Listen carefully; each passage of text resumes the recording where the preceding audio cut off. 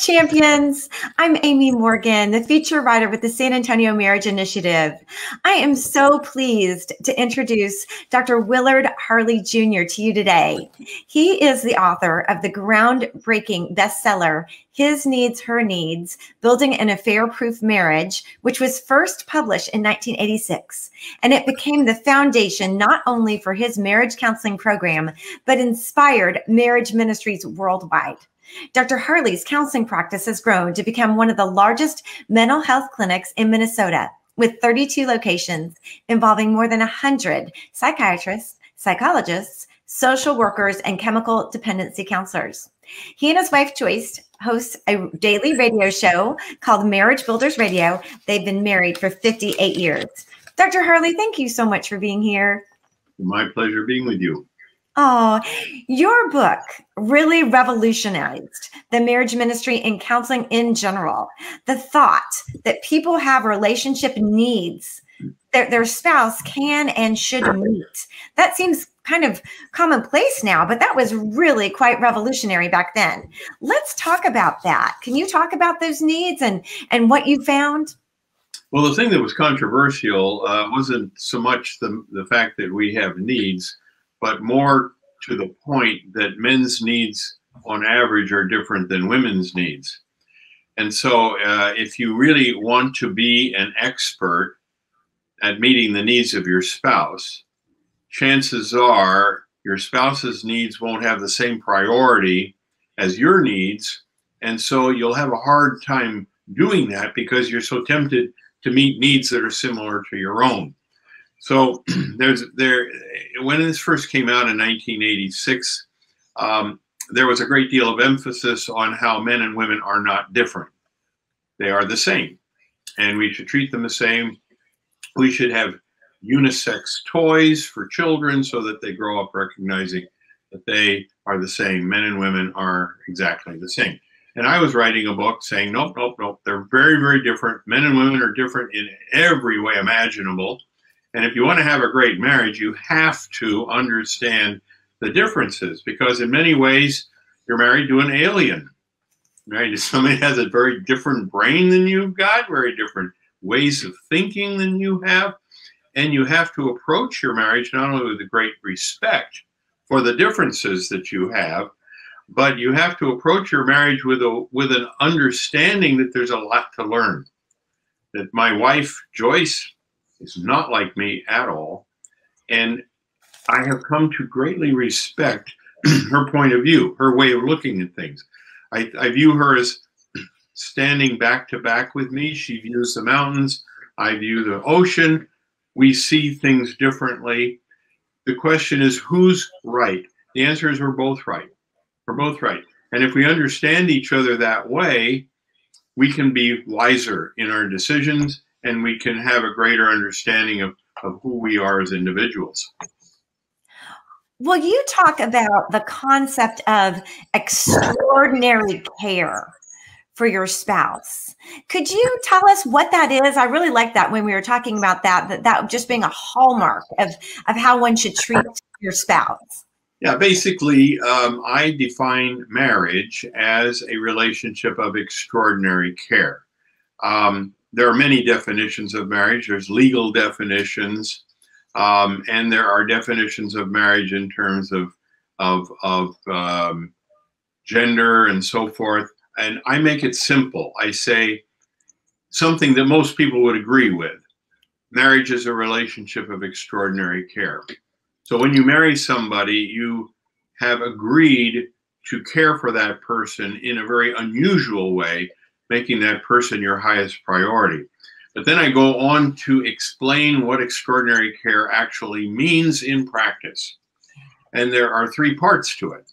The first part is that you have to make this person who you care about greatly a happy person.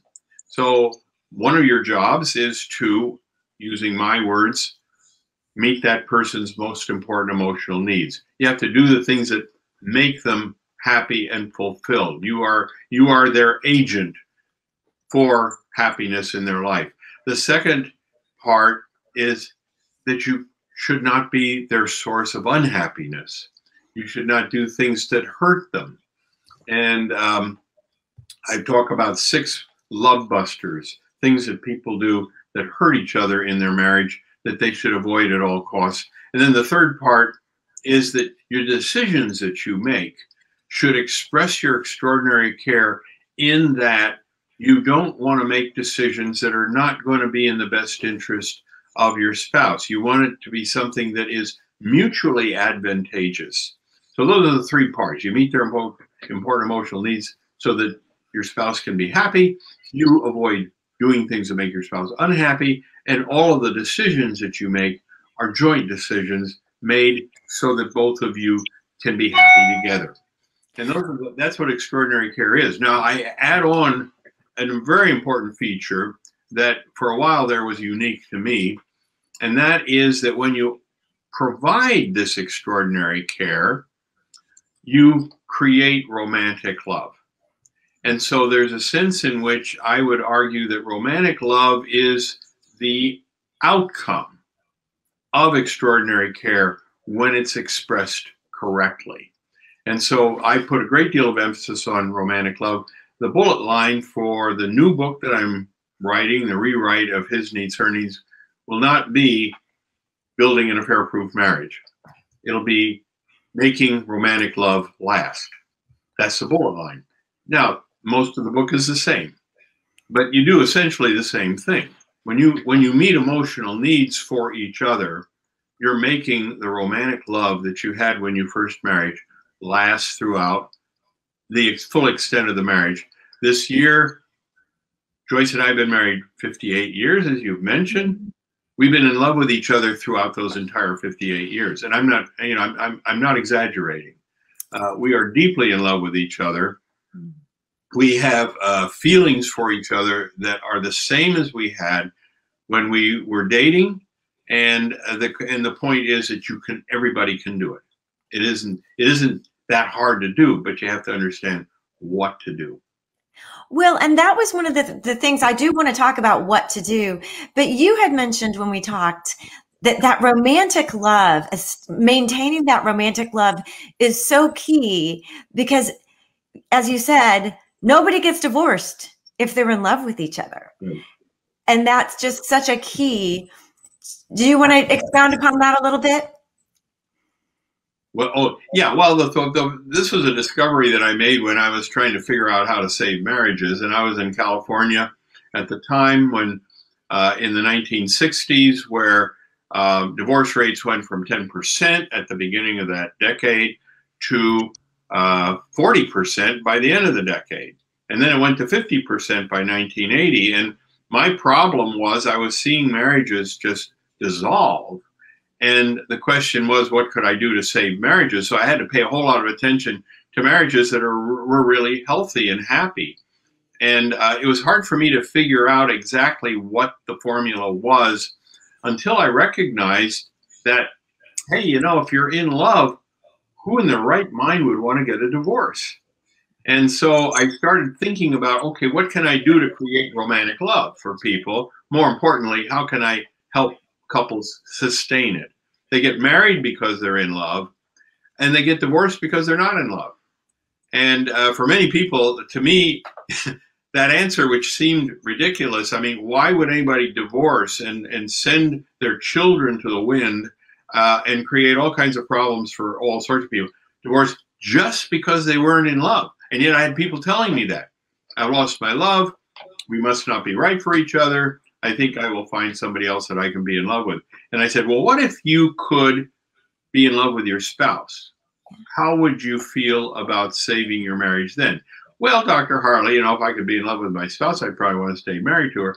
But I don't think you can do that. I said, well, why don't we try? You just do what I tell you to do. More importantly, I'm going to tell your wife what to do. And then we're going to see how this turns out. So I had enough people agree with me that, okay, it's worth a try. I think divorce would be hard on my children. I grant you that.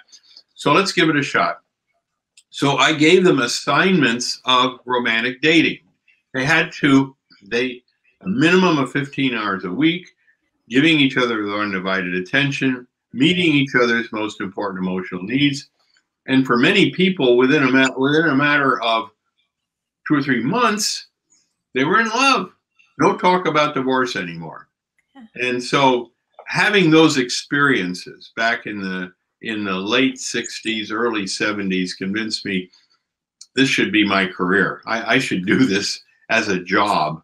Now, I'm a clinical psychologist. I can do a lot of things. But my feeling was the most important thing I could probably do for couples, for people, is to help people stay married. More importantly, to have happy marriages. And you do that by doing what it takes to stay in love with each other.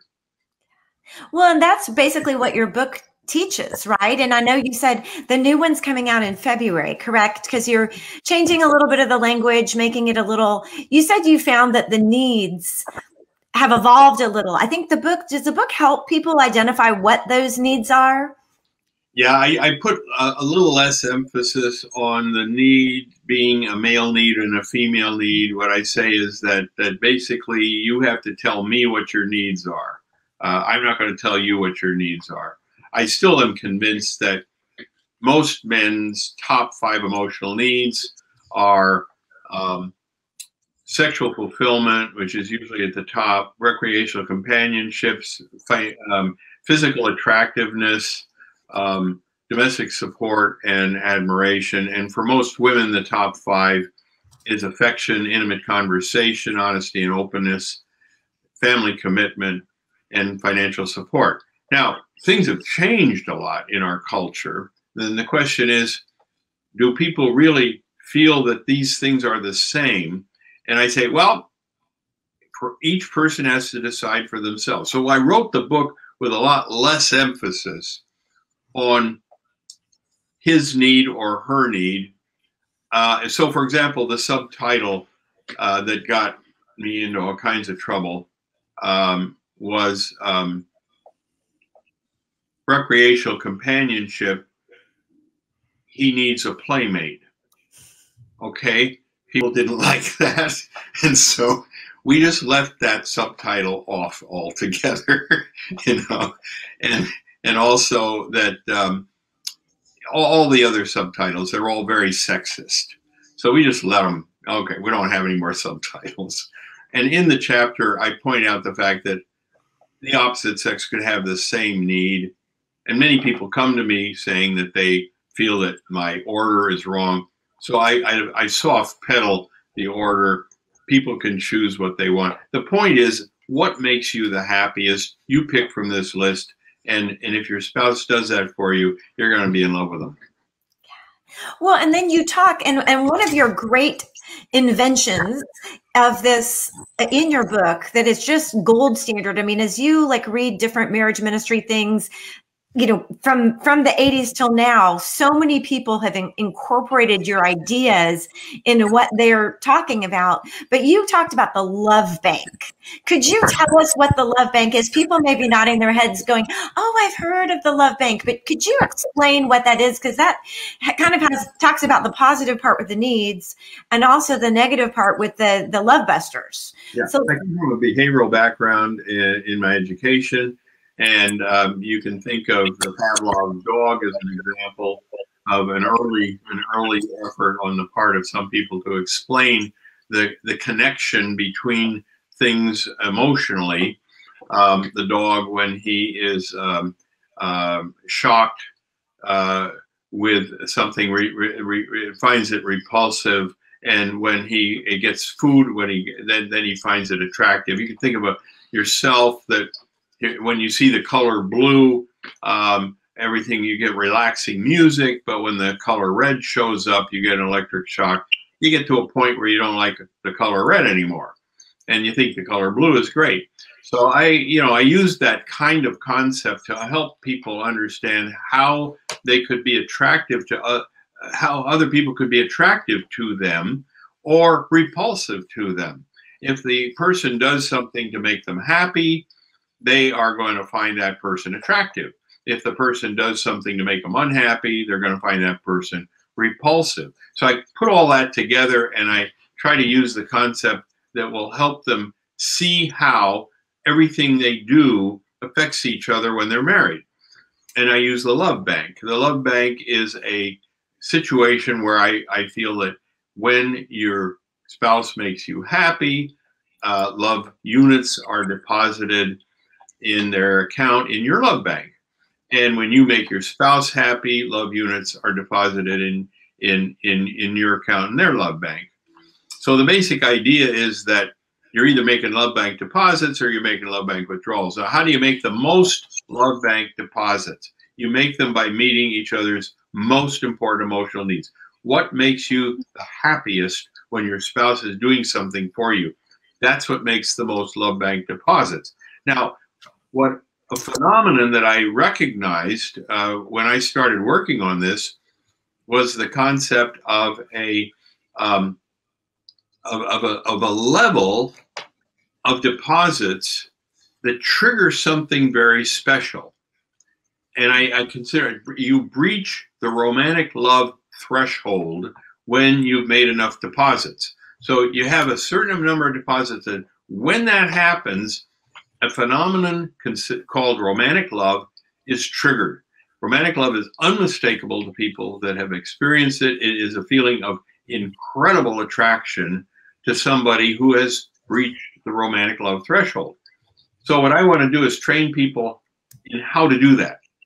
How can you make your spouse love you? And I believe that is possible. Your spouse cannot make themselves love you. You have to make your spouse love you by meeting your spouse's emotional needs. As soon as people got that idea with a love bank, and of course, as in the case of bank accounts, you can have not just deposits, but you can have withdrawals, and you can be in the red, and you can have withdrawn so many love units that you are now in a serious state of deficit. As a matter of fact, there is what I consider to be the hate threshold down there someplace, where if enough love units get withdrawn, you can actually find the person so incredibly disgusting that you don't want to have anything to do with them, which is common in marriage. Because if you can't get away from somebody who's making all these love bank withdrawals, sooner or later, you're going to come to hate them. So you have to pay attention to making deposits, but you also have to pay attention to not making withdrawals. And when people kind of get that idea, it's an easy idea to understand. Then when you look at the person, you think to yourself, am I making a deposit or am I making a withdrawal? And you want them to tell you. I want my wife to tell me when I'm doing things that make her happy and when I'm doing things that make her unhappy. I encourage complaining. Why? Because I want to know what my account in her love bank is looking like. It's just like my bank account. I like to look at my bank account every once in a while. I want to know what my account in her love bank looks like. And the only way I can do that is to have her tell me. She has to tell me. And it's in the form of feedback, letting me know whether I'm making deposits or withdrawals. Well, and I thought was so interesting as we were talking about this, that the whole withdrawal or your love bank is doing this unconsciously. Yes. Like you can't force your love bank or try to control your own love bank. It is truly how your spouse is reacting to you. It's generating your emotional response, and you can't just drum that up. So I just thought that was really interesting, because maybe you're saying, oh, I don't want to be irritated with my husband, but it's still making a withdrawal from your love bank, even if you're not wanting to participate in that. So I thought that was really interesting, that it's the love bank is in your emotions and not controllable. Yeah, and your husband needs to know that he's making the withdrawals. Now, a lot of men that I counsel, they don't want to know. They say, one of the worst things that you can have in life is a complaining wife, because if you hear all these complaints all the time, it just makes you miserable, and that's no way to be married. I take the opposite position. I say the most important thing in life is feedback. We need to get information about all sorts of things as to how well things are turning out in general. In our marriage, we need to get that kind of feedback from our spouse on a moment-to-moment basis. Now, most men will look at me and say, you got to be crazy to encourage your wife to complain. And I have to say that it doesn't hurt me one single bit. It doesn't upset me. It doesn't make me mad. What I do is I look at her feedback and I say, okay, if I'm making love bank withdrawals in this area, and it's usually I'm annoying her. Okay. This is the problem that men have in marriage, and that is that men tend to be annoying. So you need to know what it is you're doing that happens to be annoying. And then first of all, you recognize, okay, this is a mistake. I shouldn't be doing this. Even if it's totally unintentional. It's not something I do on purpose. I just have this habit. Should I put some effort and energy into doing something that avoids my spouse finding me annoying? Absolutely. And more importantly, I can do it. I can actually do it. And it is an act of care. It's all part of extraordinary care for me not to be an annoying husband, which is quite a challenge, I must admit. Well, I think you must be doing something right after 58 years. We talked about the love bank being something, your first, like you said, the first book was, the tagline was the affair-proof marriage. And now you've changed that into more of the romantic love. But you said you revised the new book that's coming out to really talk about guarding your emotional love bank and the responsibility for both spouses to not provide an opportunity for an affair to start. Could you talk a little, because that's kind of one of the newer things that you found. There's a new chapter entitled Guarding Your Love Bank from Outside Threats. And the basic idea is that you can fall in love with anybody. Anybody that happens to meet your most important emotional needs. Your love bank, it does not show discrimination. Your love bank doesn't say, Bill, you're supposed to be in love with your wife, so we're just going to close the account of this other person over here that you've happened to find attractive. Doesn't work that way. The love bank says, here's somebody over here that's making deposits. Bill, you should notice this. Notice that all these deposits are being made. And so my job as a husband has been to recognize that there are certain things that Joyce does that really make me happy, that cause me to be in love with her. I have to avoid putting myself in a position where some other woman could do the same thing. And so from the beginning of our marriage, I was aware of the fact that an affair would be a possibility and it would be a disaster. And so I took what I call extraordinary precautions. In this chapter, I use guarding my love bank from outside threats. That's the same thing. I don't let women make massive love bank deposits the way I let Joyce make massive love bank deposits. So you could argue that there is a way in which you do make it easier for your spouse to make those deposits, and you make it harder for other people to make the same deposit. So to some extent, I do have some control over who I'm going to be in love with. But it's my spouse that has to be making those deposits. And if my spouse isn't making those deposits, there's not much I can do about being in love with this person that I have committed myself to for life. Yeah.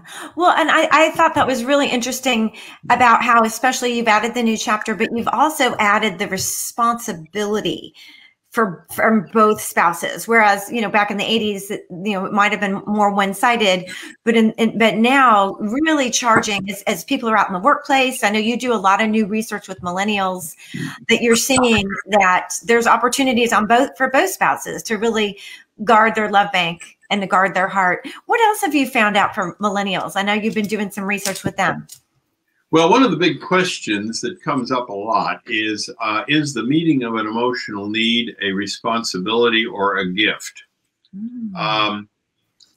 People have told me that they consider the meeting of an emotional need as a gift, and they don't like the fact that I express it as a responsibility, that when I married Joyce, I promised to meet her emotional needs.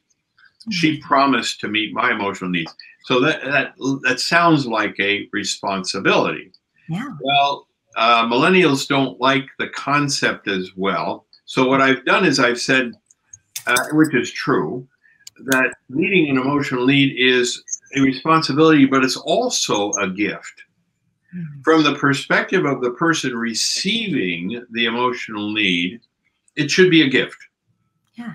So when Joyce meets my emotional need, I have to think in my mind, this is not something that she's supposed to do. This is something that she does because she cares about me. It's her gift to me. She does the same thing. That argument, which seems irrational, I mean, how can it be both a gift and a responsibility, seems to work.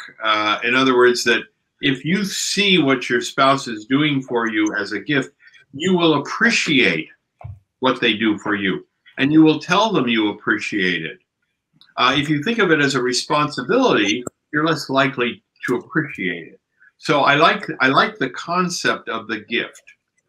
But at the same time, in marriage, there are certain things that if you don't do those things for each other, you leave your spouse hung out to dry. They have no other ethical ways of achieving that objective of meeting that emotional need. So on the one hand, I think it's a contract.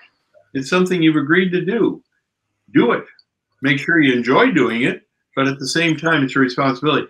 From your spouse's perspective, I want your spouse to think of it as your gift to your spouse that you do out of the goodness of your heart.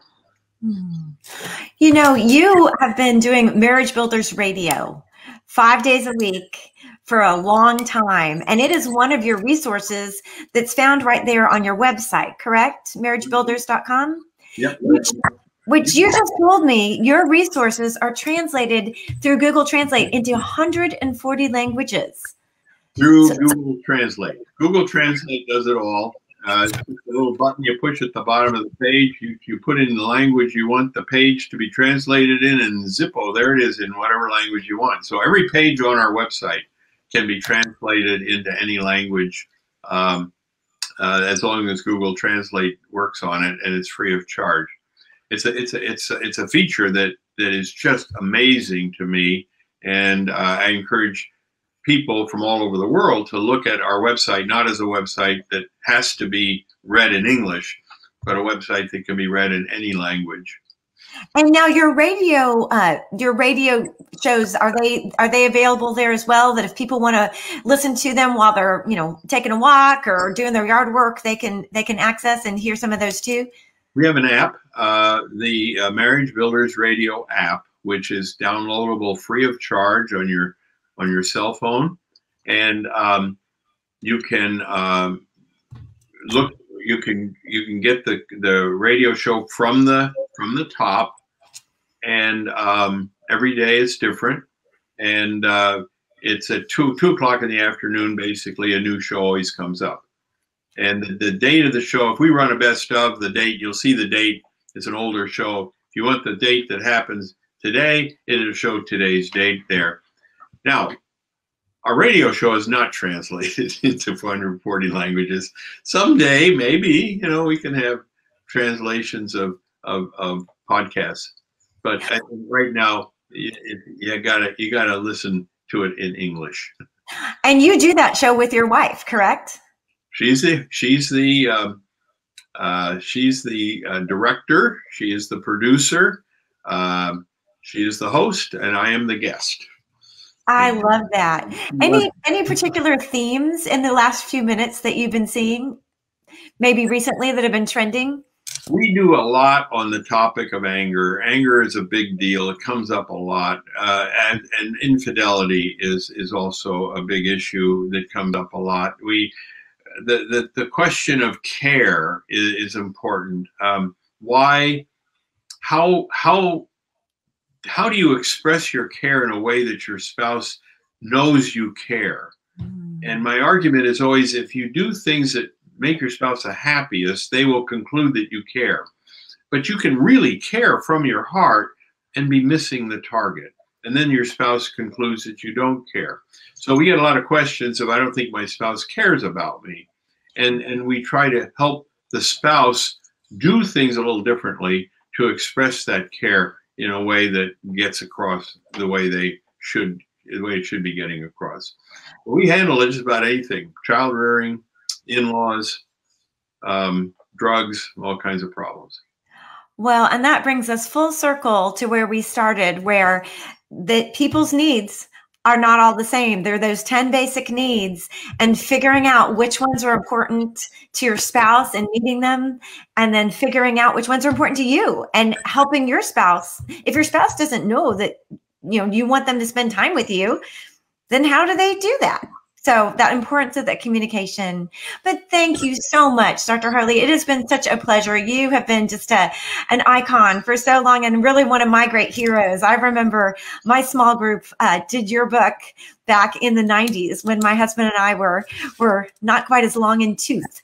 And that was a good foundation for our marriage that has now been 26 years. So I thank you so much. Well, it's been my pleasure. It's been my pleasure, Amy. Oh, and if y'all want to connect with the San Antonio Marriage Initiative, you can find us at samarriage.org. Thank you so much.